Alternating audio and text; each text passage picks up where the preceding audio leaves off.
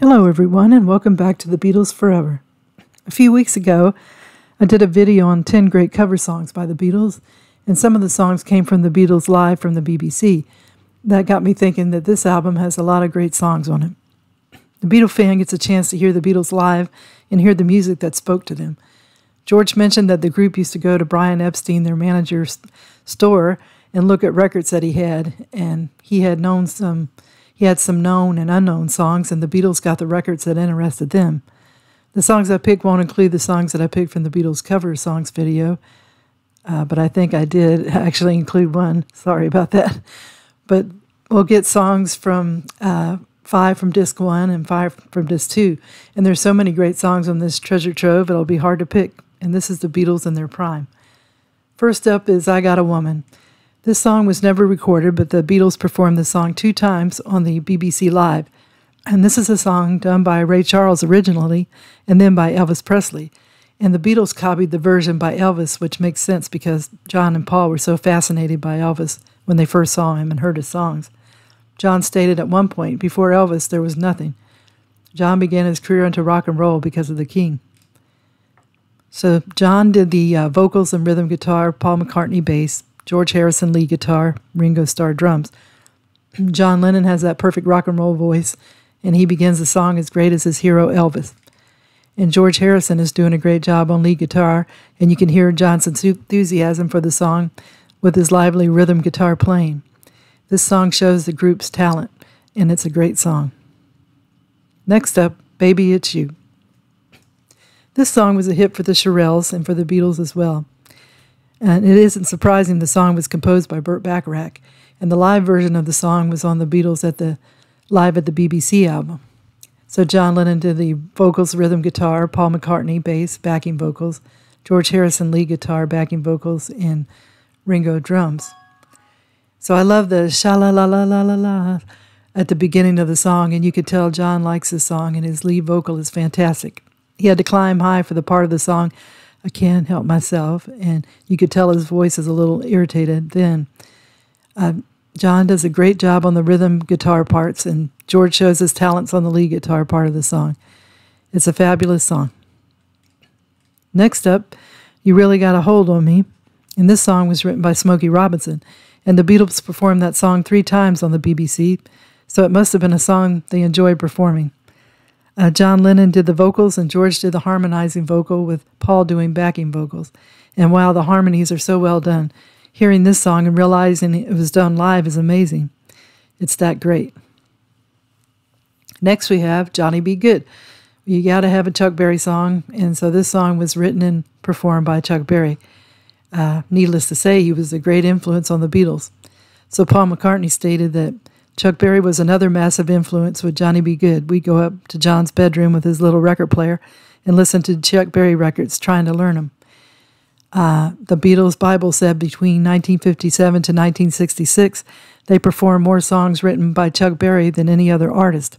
And John Lennon said in 1972, in the 50s, when people were virtually singing about nothing, Chuck Berry was writing social comment songs with incredible meter to the lyrics. And when I hear good rock of the caliber of Chuck Berry, I just fall apart and have no other interest in life. The world could be ending if rock and roll is playing. So I think I like John's version of the song more than Chuck Berry singing it. John sang it in a powerful way and also in a mellow way at the same time. George Harrison did the lead guitar, and he did it with style. And John was playing the rhythm guitar, Paul the bass, and Ringo kept the beat going with the drums.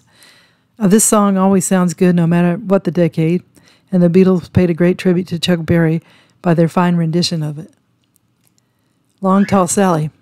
Well, this song was originally done by Little Richard, and Paul McCartney takes the lead vocals because he's the only one who could get close to how Little Richard sounded.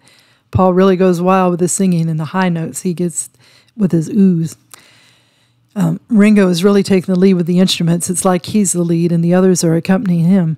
And John Lennon stated, Little Richard was one of those all-time greats. The first time I heard him, a friend of mine had been in Holland and brought back a 78 with Long Tall Sally on one side and Slippin' and Slidin' on the other. It blew our heads. We never heard anybody sing like that in our lives, and all those saxes playing like crazy. So John Lennon said that, and that was in the anthology book. Now we're going to pick 5 songs from just 2, and the first is Roll Over Beethoven. The Beatles went to the Chuck Berry music book once again with this song. And according to Rolling Stone and Cub Coda of All Music, Berry wrote the song in response to his sister Lucy always using the family piano to play classical music when Berry wanted to play popular music. It was, as biographer Bruce Pegg says, inspired in part by the rivalry between his sister Lucy's classical music training and Berry's own self-taught, rough-and-ready music preference. The lyric "Roll Over Beethoven" told Tchaikovsky the news refers to how classical composers would roll over in their graves upon hearing that classical music had given way to rock and roll.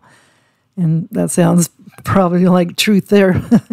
So George has heavy work to do here with the lead guitar and lead vocals. And George is really singing strong here. You could tell he's into the song. And Ringo is drumming his heart out behind him in support. So they did a great rendition of this song. Now we have Matchbox. And this song was done originally by Carl Perkins. He was a great inspiration to the Beatles with his rockabilly style. Ringo's in the lead for this song, and Ringo does great when he stays in his range. And Ringo's singing well in this song. And then he does talking throughout the song, like "All right, John," when he does his solo guitar part. Ringo is really pounding the drums and cymbals, and it's cool to hear this song done live. You could picture them being on a stage at the Cavern doing it. I Forgot to Remember to Forget Her is a really great title that's up next. The Beatles' hero, Elvis Presley, was the first to record the song, and it's neat to hear the Beatles step into the country genre in the recording of the song. And George did the lead vocals, and I'm surprised Paul didn't do it. Ringo's providing that steady beat with a bit of shuffle sound to it, and the lead guitar is strong and clear, and George once again sings with power. It's a great performance. Next up is I Just Don't Understand. So Anne Margaret surprisingly did a version of this song first, and the Beatles didn't mind singing songs that were originally done by female singers. I guess that was putting a neat twist to the song with them doing it instead of a woman. John Lennon did the vocals, and he gives the song personality, and you can feel the emotion in the song, the way he sings it. The song sounds a bit folksy and a bit country, and the guitar sounds intertwine with a cool effect, and I like how Paul and George come in with oohs in the background when they sing the background. They do it like a lead sound, and they're equal with John. And Ringo keeps the band on track with a steady beat. It's a different sound for the Beatles, and they did a great job with it. Okay, the last song on the list is Don't Ever Change. And this song is so charming, I love it. The verses are the Beatles singing sincerely about his love, who isn't fancy, but he loves her just as she is, sweet and with her great personality. The song was written by Carole King and Jerry Goffin.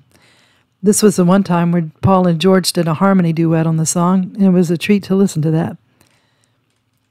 Okay, the Beatles live at the BBC recording is special because even though the sound may not have been the best on some songs, it was a chance for the fan to almost feel like they're out in the crowd listening to the band live. And it was hard to come up with just 10 songs out of the recordings because all the songs and all the talking parts made it a Beatle fest, and you can't beat that. So I hope you enjoyed the video, and if you could give it a thumbs up, that would be great. And I hope everybody's been having a good day.